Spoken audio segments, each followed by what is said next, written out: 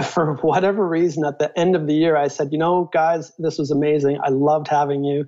And if you choose to take the next year's class, so the grade 12 version, this is what I'm going to do. I'm going to teach you how to be an entrepreneur, and I'm committing that you make money by the end of the semester so that you will learn the tools to never have to work for somebody a day in your life if you choose.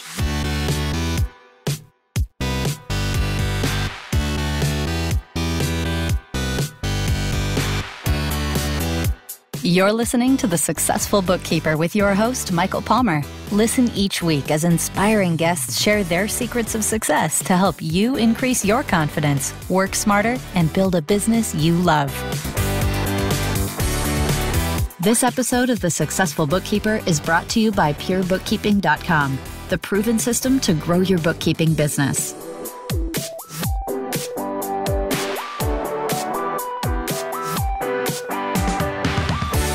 Welcome back to the Successful Bookkeeper podcast. I am your host, Michael Palmer, and today's show is going to be an inspiring one. Our guest helps transition professional athletes into retirement. He's also a part-time high school teacher who inspires students to brace their entrepreneur within.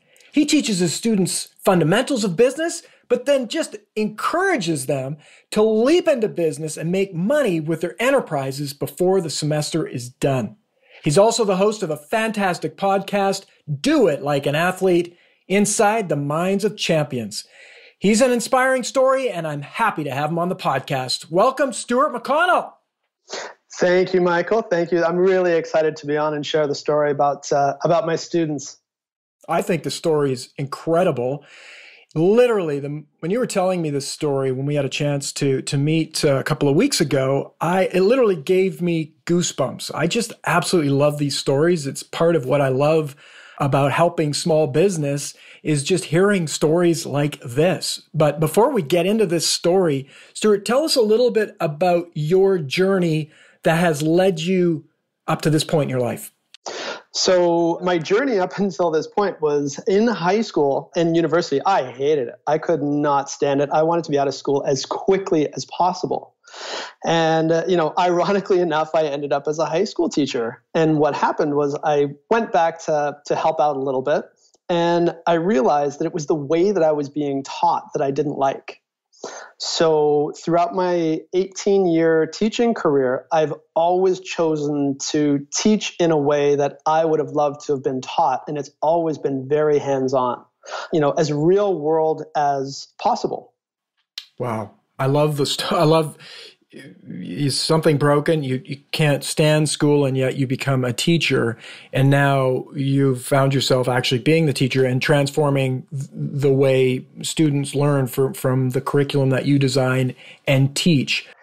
It's funny, as this is the career that I wanted so badly to transition out of for years. It's as I'm becoming more just okay with being a teacher again. It's all these amazing opportunities are showing up, and people are hearing about this course and giving me such wonderful feedback, which is nice, which is really nice. I think it tells me that I'm everything that I'm doing is in the right direction. It's such an important message, and I totally get that when I speak to you about the students. There's some really powerful energy around that, and wherever it takes you, I think you're tapping into your purpose in life. Yeah, well, thank you. Yeah, not to say that it I don't know what that looks like, but I just really I feel the energy of it, and I think it's incredible service that you're doing, and who knows where it will go. Exactly. Who knows where it will go, and I'm good with all of it. I know. It's just awesome. I think that's part of your success formula is surrendering to that, which is cool. Yeah, definitely.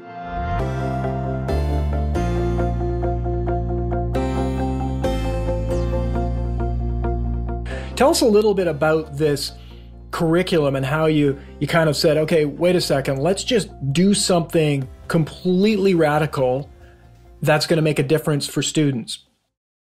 So how this started was a few years ago when I started doing personal development work myself, and I started to bring it into my classroom.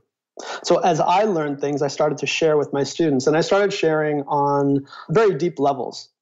And what ended up shaking out of that was a very interesting connection with my students that I never actually thought was possible. It was more, I wouldn't say friendship, but it ended up being a very special relationship. And as I expanded and as I got into being an entrepreneur, I started bringing that into my class. So as I would learn things about marketing, as I would learn things about media, social media, all of that kind of stuff, I would bring it in bits and pieces. And I had a class last semester that the students and I, like, it just really clicked well. They really clicked with the material that I was delivering. And for whatever reason, at the end of the year, I said, guys, this was amazing. I loved having you. And if you choose to take the next year's class, so the grade 12 version, this is what I'm going to do. I'm going to teach you how to be an entrepreneur, and I'm committing that you make money by the end of the semester so that you will learn the tools to never have to work for somebody a day in your life if you choose. Remarkable. And I actually had no idea how I was going to deliver that. It's not part of the curriculum at all. In fact, it's a communication technology course, and it's got nothing to do with entrepreneurship or business skills or business studies. But I just really felt in my heart that this is what I wanted to do for these kids, and I would figure out all the things in terms of how to give them marks across the whole year and how to fit it into the curriculum and everything else, just as we go. Isn't this such a fantastic story? My listeners right now sitting in their car, driving to one of their wonderful clients that's likely a business owner, but the adult version of the teacher, of the students that you're teaching, right? And so interesting how you got here. You went to work on yourself in terms of your own personal development, really getting in touch with the best part of your humanity, really, as a human being. And that led to better relationships with not only your students, I'm guessing, probably people in your life. So there's a bit of a clue there around how to improve just all results in life is work on yourself and your own your own personal development. But then it led to this kind of evolution of taking the step and creating this almost like, hey, we're going to do something totally different. We're actually going to show you how to make money in high school. I mean, that wasn't part of my high school experience. Yeah, well, it certainly wasn't part of my high school experience. Everything tends to go through, okay, these are the curriculum, these are the expectations, and now let's figure out how to use what we've done before to meet the expectations. And it ends up just being the same cycle over and over and over again that has been there for, like forever. Yeah. And, it wouldn't be a newsflash to see in the paper or on the news that, education, healthcare, all these things are broken the way that they've been done for years and years and years. It requires, if it's broken, it requires something new. And it's what I love about this, something fresh, something new. And I think we can learn a lot from this just in terms of that, number one, you don't need a lot of experience to be able to go out into the world and actually create a business and provide value and exchange that value for money, I think. And we're going to get into some of those stories. But as well, what I love about this is that what working in our society in North America is small business. It really is. If you look out and what's working right now is that there's businesses that employ most of the people out there, and those people are the ones that make up our communities. I mean, every single one of us that are listening to this podcast right now, we all either are in a small business or are family members in a small business. So you're actually starting earlier with people to help them become more likely that they'd have really great success in their small business over their lifetime, if they so choose. Yeah. And it's about having a say in your future on a completely different level, and understanding that it doesn't have to be that you have to go out and work for some big company for the next, 40, 50 years till you retire. You have a choice in terms of what it is you want to do and how you want your lifestyle to be. Yeah. So tell us a little bit about what the reactions, like it's the first day of class. What has been the reactions from that point? Well, the reactions actually started before the beginning of class. So because this is a really different model, I wanted to make sure that the students knew what they were getting themselves into beforehand, so that they had the option to drop it if it wasn't what they were looking for. Because in terms of what it said in the course catalog, it wasn't very similar to what was in the course catalog. And the level of work is significantly higher than it would normally be for my course and for most other courses. And being their grade 12 year, their final year, a lot of them are hyper concerned about getting high grades and the level of stress that they're already under. So I called in each student and had a conversation with them individually ahead of time to tell them what the requirements of the course were going to be, including there's a special book that I wanted them to have that I believe would be of enormous benefit to them achieving what it is they wanted to achieve, and that's the Freedom Journal by John Lee Dumas. And each student would actually have to buy their own copy. So I told them that they needed to put aside $100 to be able to invest in their company, and the book was going to be part of that investment. Not money that I took from them in any way, shape, or form, but that was what they needed to actually have in their pocket to cover whatever they needed to cover to make their business work. And what were the reactions like? What were those conversations like with these young people? Some of them were absolute excitement, like, wow, okay, this is way better than what I was expecting. This is going to be awesome.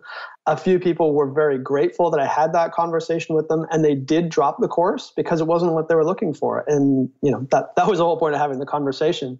But for the most part, they were all really excited about doing something different. Wow. So the ones that you spoke to, which is, I love that. You've had a conversation. Hey, this is what we're getting into. This is what you need to be prepared for. And so now you've upped the level of commitment, I would guess, and really you've put the right people in the room to take this on. So that's going to be interesting around just even the class dynamics. Yeah, which is non-traditional, right? You go to a class, it's like, well, we're going to go over there to biology, right? It's like people are going there because I have to go there. You kind of gave this, you can opt in here. Like this is going to be what you're getting. So now you've got people showing up who really, really want what you're offering. Yeah, absolutely. And even still with all the pre-work that I did, there's I had somebody drop the course actually last week because he just couldn't keep up with the demands of my course as well as the demands of his other courses. And it's confronting. It's really confronting because it's not a typical course where, the teacher gives you the material, you go, you study it, and then there's a test at the end of the week. It's pretty demanding, and you have to figure out all the aspects of your business pretty much on your own because everybody is doing something different. So I'm there to help work them through it, but in order to make their business actually viable, they're the ones that have to do the work. Plus, there's also a whole other aspect to it of understanding what money actually is. Understanding the fact that exactly what I said, right? Of what money is and how money actually works in our society. I think that's a key cornerstone with being an entrepreneur. So they've had to read several books, including Richest Man in Babylon, and turn in reports on it and everything else in very short periods of time. So on average, they're spending an extra 10 to 15 hours a week outside of school on this course and their businesses. Wow.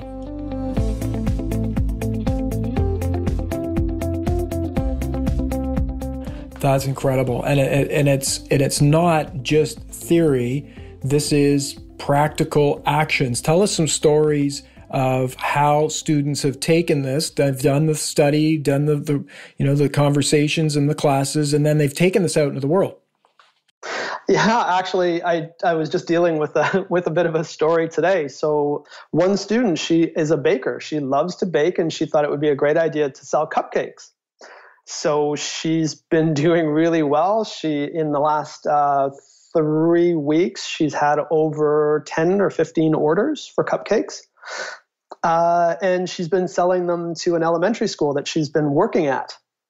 But there was obviously some issues around making sure that they're peanut free and everything else. So that all kind of came up today to make sure that everything was on board. But it was great. I was so excited for her to hit this obstacle, because now what do you do in the face of this obstacle? Okay, so who do you have to have the conversations with? And she was asking me for a letter to be able to take to the principal. And I said, well, no.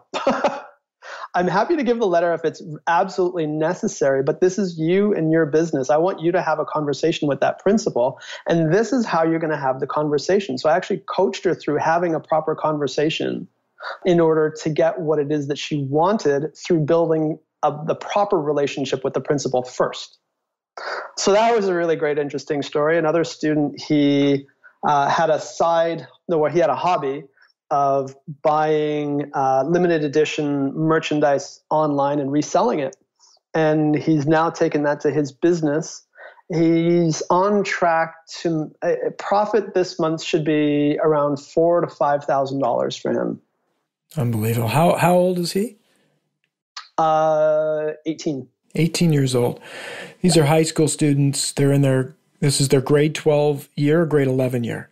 Grade 12. Grade 12, right. It's grade 12 year, and he's on track to make $4,000 this month from a business while going to school. Yeah, he's actually on track to hit probably $10,000 in profit by the end of June. Wow. So the semester he will do a total of $10,000 in profit. Yeah. Wow. It's incredible. Now, what kind of like, if you sorry, Michael, that was actually that's for the month of June. That's not up until June. That's for the month of June. He'll make probably 10 grand. Woo! Love it. Yeah. Oh my goodness. It's so inspiring. It's like as adults, I think we overcomplicate things. We've had a lifetime of, this happened and that happened. I mean, even the cupcake story is just so great, right? Like that's just the equivalent of, look, there's going to be government that's going to get in the way. There's going to be competition that's going to get in the way. There's going to be suppliers that come in and out and problems. And, it's just go out and do it. Find the problems, get over the problems. I mean, it's really simple when you think about it. And it's and not to say that it's easy. It's not easy, but it's just so inspiring to see these young people going and doing something that, wow, if he can actually do that at this stage in his life, what's possible. And I think it's a message for all of us that, go after that spirit that is, wow, they're excited about their business. They're taking it out there. They're taking bold actions. Just do it. Yeah, exactly. And the reasoning for me doing this is if they don't have to work for anybody a day in their lives and they can be massively successful at their business, as well as taking the personal development coaching that I'm giving them, imagine what they're going to do for the planet. Yeah. And that's the big reasoning for me. So they're out from under the thumb of, oh my God, I have to do 9 to 5. I have to do 9 to 5. I got to be at my job. I got to be at my job. And just with that freedom, that independence, like what can you do for the planet if money were no object? Yeah. Really empowering them around, they have choice and they're empowered to go where they're going to go. And I love that. And for you, that's your big why. And I can totally see that and hear that in the way you're excited about it. What kind of pushback have you had along the way? I have had no pushback along the way, actually. I've just sort of gone and done what it is that I'm doing. and it's working out. Wow. So, over the years, I've gotten myself into a share of trouble with, administration and doing things the way that I want to do them and everything else. And I've learned the ins and outs is the best way to put it. I've learned the ins and outs and how to play the game within the confines of the structure that I've been given. Beautiful. You're an inspiration.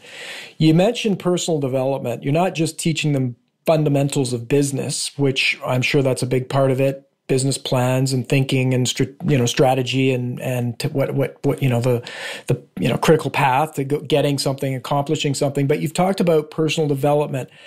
What are you teaching them around personal development? It ends up being largely individualized depending on the problems that come up for each person.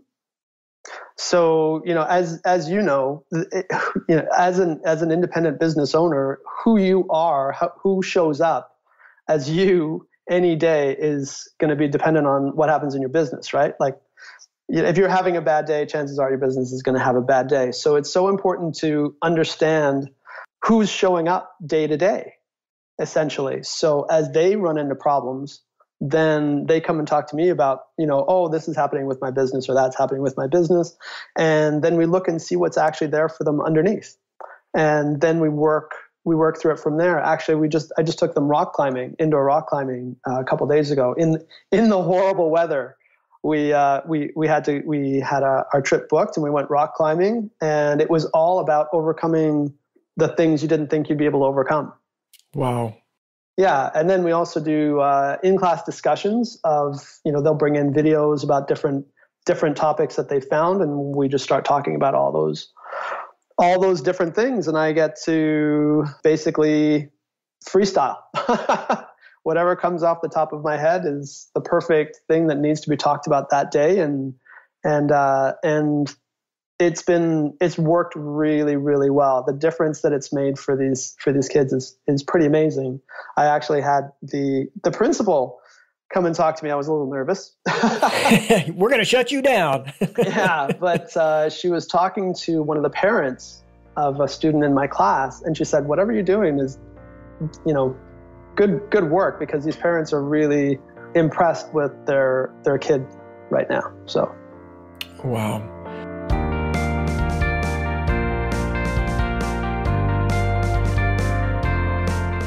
Well, that's exciting because the results are showing up, which is going to give you hopefully more freedom to do what you're doing and the good work that you're doing. What have been some aha moments for your students? Through this personal development, I'm sure they've had to overcome things about themselves or insights about themselves. What can you say there? Oh, yeah. The big thing is understanding the idea of being deliberate about what's going on in your life. So the idea that right now you're living life haphazardly, right? You get up in the morning and you shower, you get dressed, you go and you just are in reaction to your entire day. In fact, you're not even paying much attention to the food you're putting in your mouth and all this kind of stuff. So just taking a step back and being deliberate about it and making clear choices about the things that you're doing has been huge. Because when you're a teenager, there's so much drama that can go on too, right? Like you're just in reaction to, oh, this person said this and that, blah blah blah, and everything else, and my parents said this and all that, and being able to step back and say, well, actually, no, I have a choice on how I choose to react to this situation, and I have a choice in terms of what I bring into my life on a daily basis.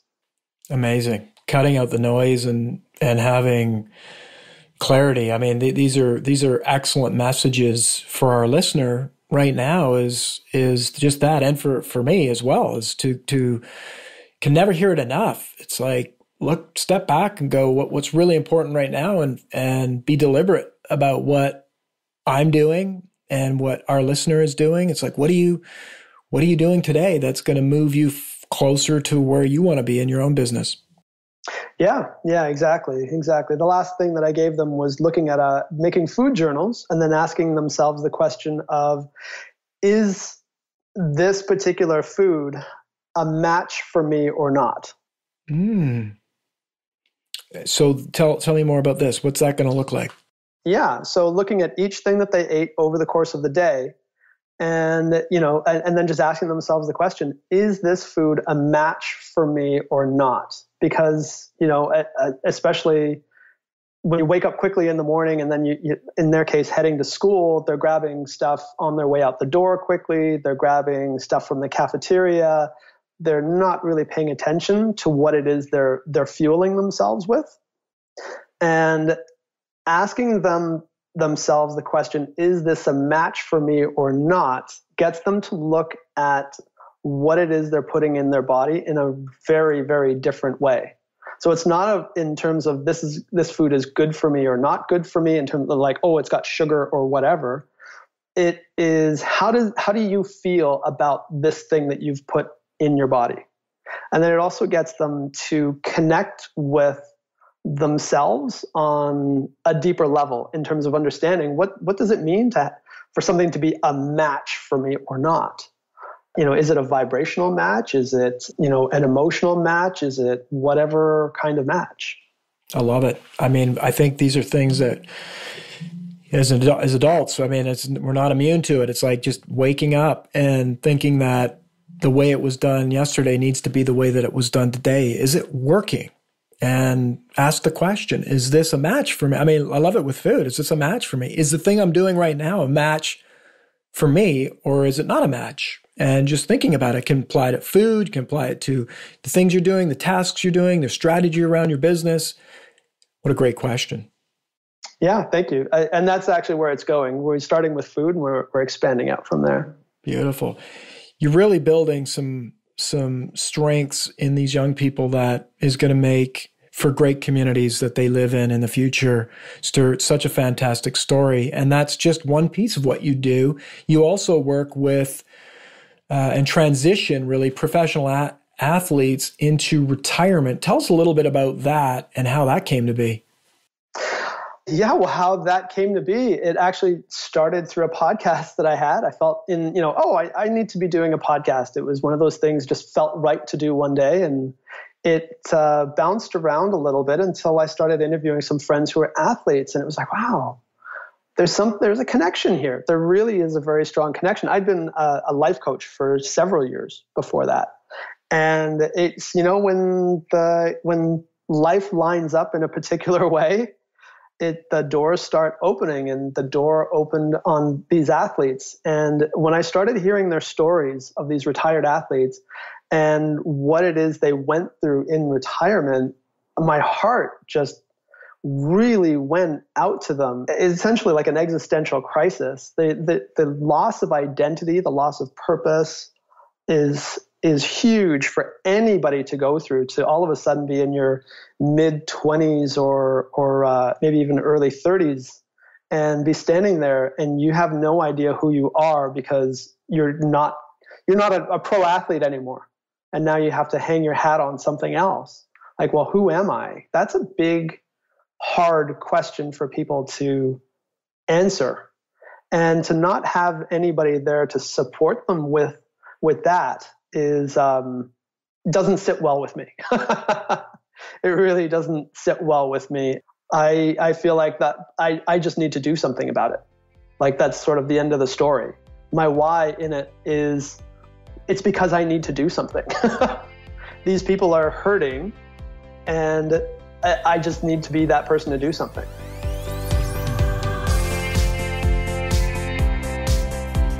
Well, we love that around here. Our why, our listeners love doing the bookkeeping for small business, small, medium-sized businesses, and they love it, and that's their why, and they do it, and it makes a big difference for those business owners. Some of them listening right now don't realize how valuable it is, and we're helping them realize that. But there's parallels I see between the work you're doing. That's why I really wanted you to come on the podcast and share your story with our listener. I see parallels all the way along, right? You have a really strong connection to your why, and the people that you serve, you're just channeling that into the people you serve. And they're very different, but they're very similar from the athletes and the students. And so I think that there's messages all throughout this conversation around, being clear about why you're doing something and clear about the value of it and just taking the action and learning from wherever you're coming from. Just absolutely love it. I nominate you for the Order of Small Business. It's an award that I just made up. And I can't nominate you for the Order of Canada, but I don't think. But I will nominate you for the Order of Small Business in terms of the work that you're doing for students, and as well for the work that you're doing for people that are going through transition from professional athletes into the next part of their life. Well, thank you very much. Absolutely. Now, Stuart, if people want to get in touch with you, if they want to consume more of the interesting and radical ideas that you're up to and will likely invent and do tomorrow, what's the best way for them to do that?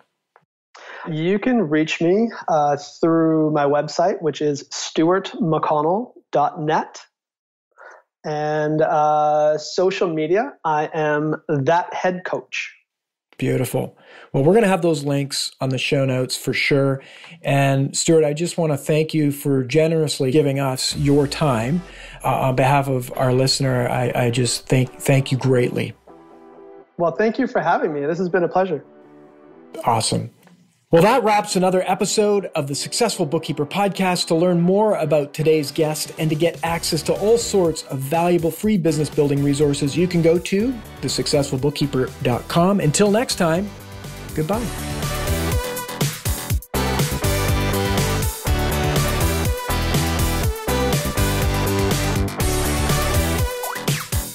You've been listening to The Successful Bookkeeper with Michael Palmer. For more information and to download the resources mentioned in this episode, please visit us at thesuccessfulbookkeeper.com. Thank you for listening.